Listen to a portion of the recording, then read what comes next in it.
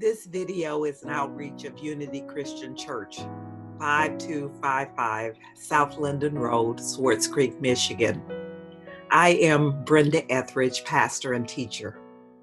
Empowered by the Holy Spirit, the mission of Unity Christian Church is to lead people to Jesus Christ and to encourage one another on our faith journey.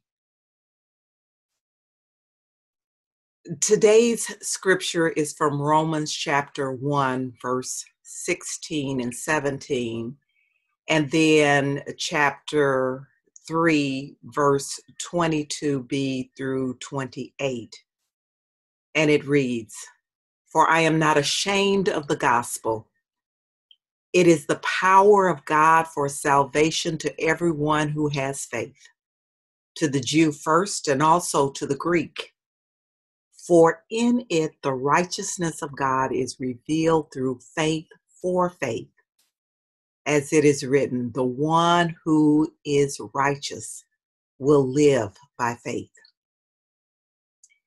And there is no distinction, since all have sinned and fall short of the glory of God. They are now justified by his grace as a gift through the redemption that is in Christ Jesus, whom God put forward as a sacrifice of atonement by his blood, effective through faith. He did this to show his righteousness, because in his divine forbearance, he has passed over the sins previously committed. It was to prove at the present time that he himself is righteous and that he justifies the one who has faith in Jesus. Then what becomes of boasting? It is excluded. By what law? By that of works? No, but by the law of faith. For we hold that a person is justified by faith apart from works prescribed by the law. Or is God the God of Jews only? Is he not the God of Gentiles also? Yes, of Gentiles also. Since God is one, and he will justify the circumcised on the grounds of faith and the uncircumcised through that same faith. Do we overthrow the law by this faith? By no means. On the contrary, we uphold the law. Thanks be unto God for the reading and the hearing of God's word. The title of this sermon is The Power of the Gospel. I've been a Bible student for most of my life and have read through the Bible on more than one occasion. I must admit that I've also been a pastor for over 10 years and have read or quoted from the book of Romans on numerous occasions in sermons and as comforting words as we celebrate the life of a blessed saint that has gone home to be with the Lord. So in this time of pandemic and isolation, I want us to take an opportunity to seriously look into the book of Romans. Therefore, for the next several weeks, we will examine Paul's letter to the Christians at Rome and eavesdrop to hear what God is saying to us. Today, we will do a survey or an overview of the book that has 16 chapters. The writer of this letter was the Apostle Paul. The letter contains a number of historical references that agree with known facts in Paul's life, so that there is no dispute of Paul's authorship. The doctrinal context of the book is typical of Paul, which is evidenced from a comparison with the other letters that we are sure that he wrote.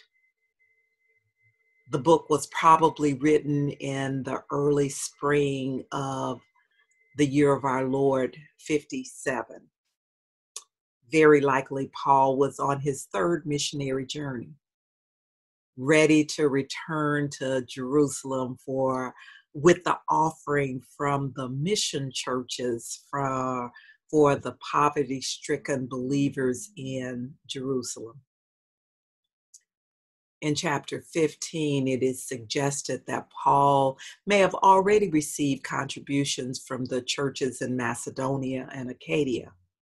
So he was either in Corinth or had already been there.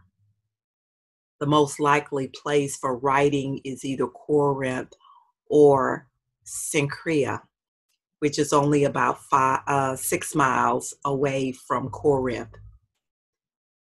We find this from references to Phoebe, who was from that city, and to Gaius, Paul's host, who was probably Corinthian.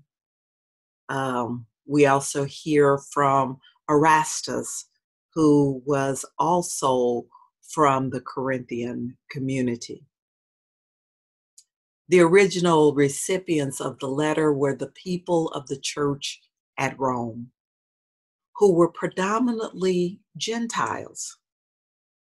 Jews, however, must have constituted a substantial minority in that congregation, as we see from references to that community within the letter. Perhaps Paul originally sent the entire letter to the Roman church, but afterwards he or someone else took small portions of the letter and distributed them to the church at large. Paul's purpose for writing this letter were varied. He wrote to prepare the way for his coming to a visit to Rome and his proposed mission trip to Spain. He also wrote to present the basic system of salvation to a church that had not received that teaching from any of the apostles before. Also, he sought to explain the relationship between the Jewish Christians and the Gentiles in God's overall plan of redemption. The Jewish Christians were being rejected by the larger Gentile group in the church because the Jewish believers still felt constrained to observe the dietary laws and sacred days. The book of Romans is the Apostle Paul's masterpiece. Paul's primary theme is the basic gospel. It was God's plan of salvation and righteousness for all humankind, Jews and Gentiles alike. Romans explains God's plan of salvation by grace through faith in Jesus Christ. Divinely inspired, Paul passes on truths that are followed by believers to this very day. Paul says the gospel is the power of God for salvation to everyone who believes. Paul starts the letter of Romans by showing that we all need salvation. Everyone can know that there is an almighty God, but people were not honoring him, according to chapter 1, verses 19 through 21. In a clear and powerful way, Romans reminds us about God's greatness. Nobody can successfully oppose God, and nothing can prevent the power of God's love on behalf of God's people. The book of Romans is unique. As you know, most of the New Testament epistles are letters written to various churches, usually intended to address and correct some problem that has cropped up among the believers. But the book of Romans is an organized summary of the doctrine of salvation as seen throughout the Bible and as proclaimed in its fullness in the New Testament scriptures. The Apostle Paul begins our verses by staking a claim for the gospel, anxious to share it and proclaim it to others.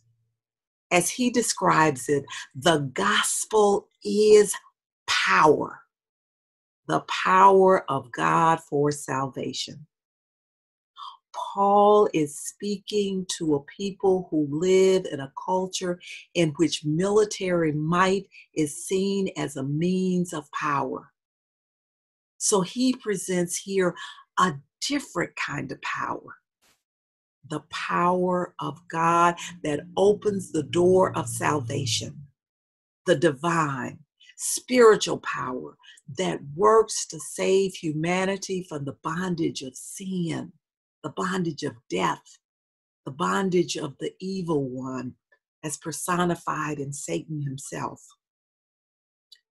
Paul contrasts that power of God to other kinds of powers that gain a foothold in the world. Power acquired through possessions and wealth, military might, political position, corporate leadership, and the list goes on. This power is in contrast to the power with which Satan tried to tempt Jesus. You remember in that situation, the devil took Jesus to a high mountain and showed him all the kingdoms of the world, promising to give all to Jesus if Jesus would just fall down and worship him. Jesus responds, "Away with you, Satan, for it is written, worship the Lord your God and serve only him." So here the Apostle Paul contrasts the power of God with all worldly powers, no matter how great that worldly power perceives itself to be.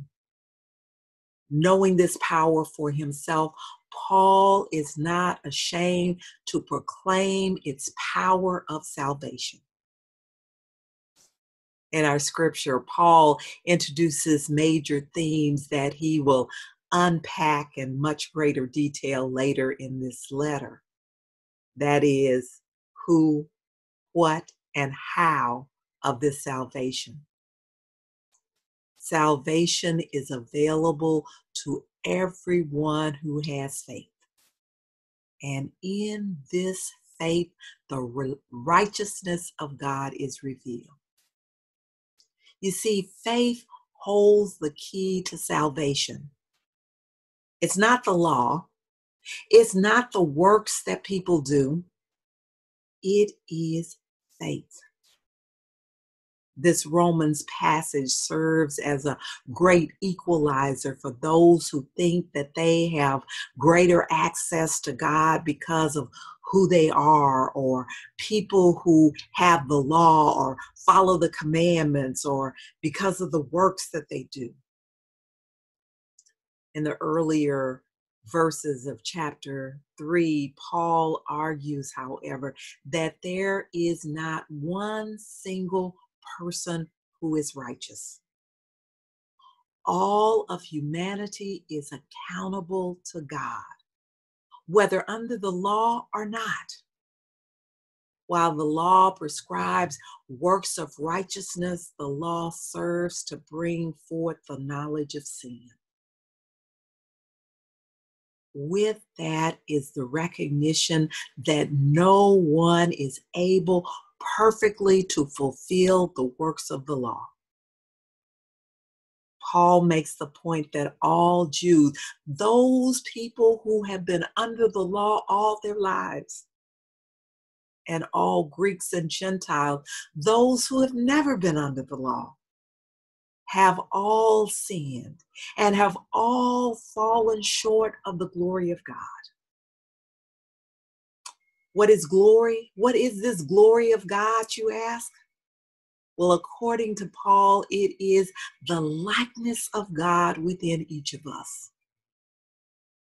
Each human's original estate as created in the likeness of God. If our true character is in the image and likeness of God and we have sinned, then we have fallen short of our true spiritual nature. We have to date missed the mark of our true selves. We have yet to reach the fullness of who we are created to be and have veered away from our right relationship with our Creator. You see, sin holds us back from our true spiritual selves. Sin holds us back from our relationship with God.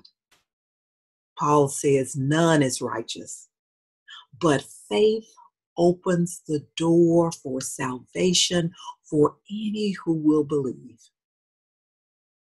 The faith of which Paul speaks is a faith in God through Jesus Christ. God's work manifested in Jesus is redemptive, and it brings us back to God. Even though we have veered off from God, even though we have fallen short, the work of Christ serves as a sacrifice of atonement. It removes the deserved punishment due for the sins that we have committed. And it results in reconciliation with God. So we are now justified. That means we are brought back into a right relationship with God. Our redemption and our justification become effective through our faith in God through Christ Jesus, the one who was slain and yet was resurrected.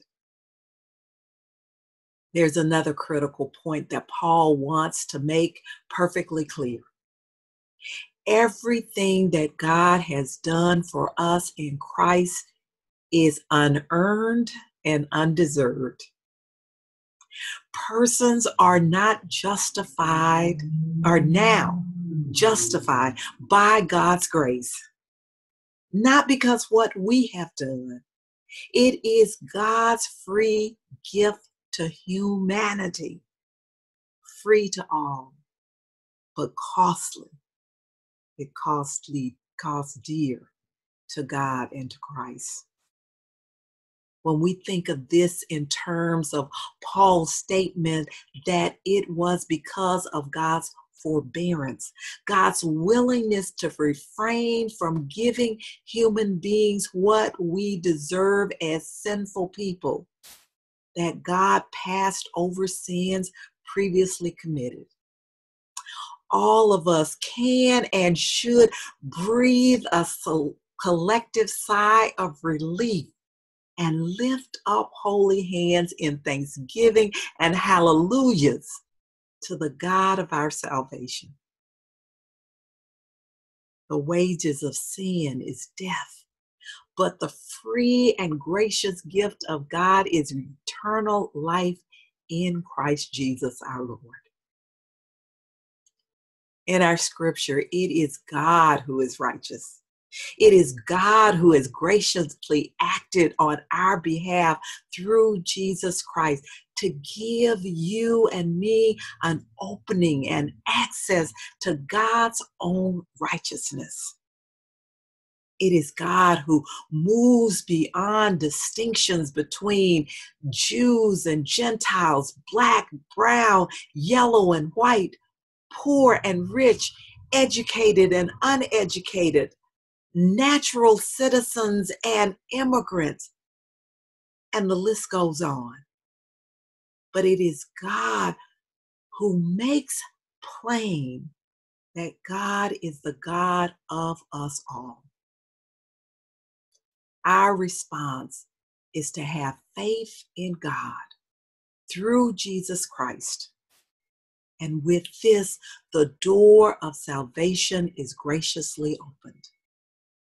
This, my brothers and sisters, is the power of the gospel.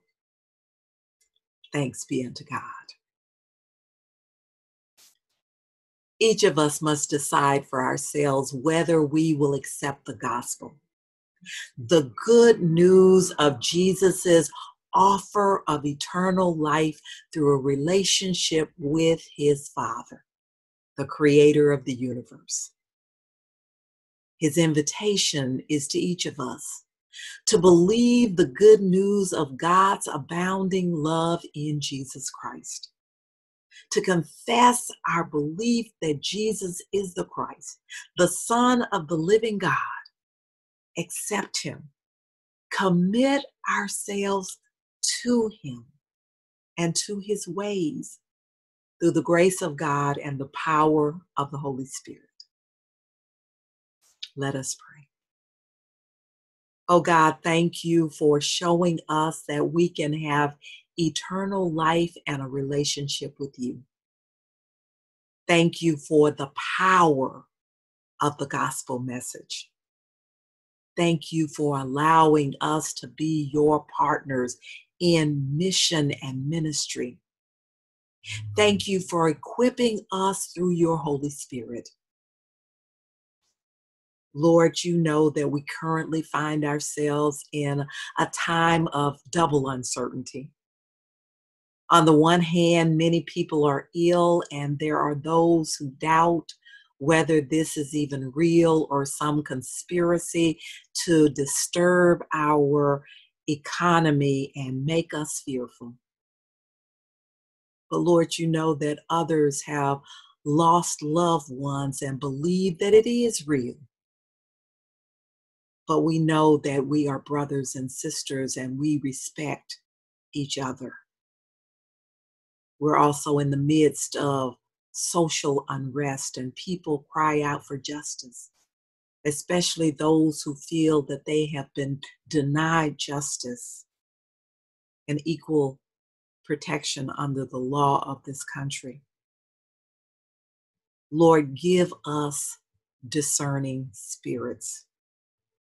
Help us to listen to one another, respect one another, and remember that underneath the skin of every human being is the same blood from which you made all humanity. Teach us to trust you in all things. Keep us vigilant and concerned about the health and well-being of all people. Lord, you know that we are anxious and fearful. Help us to depend on you more and more. Trust you more and more. Walk in your ways more and more. Lord, we pray for those who continue to have various illnesses. Lord, we ask for your protection of all, your guidance for all, your forgiveness for all, your salvation for all. Replace our fear with faith and courage. Replace our sickness with your healing. Lord, replace our sadness and suspicion with your joy and your hope and your peace. For it is in Jesus' name that we pray. Amen. Now, my brothers and sisters, go forth into the world to serve God with gladness. Be of good courage. Hold fast to that which is good. Render no one evil for evil. Strengthen the faint-hearted. Support the weak. Help the afflicted. Honor all people. Love and serve God and rejoice in the power of the Holy Spirit. Now may the grace of Jesus Christ and the love of God and the communion of the Holy Spirit be with each of us. Amen.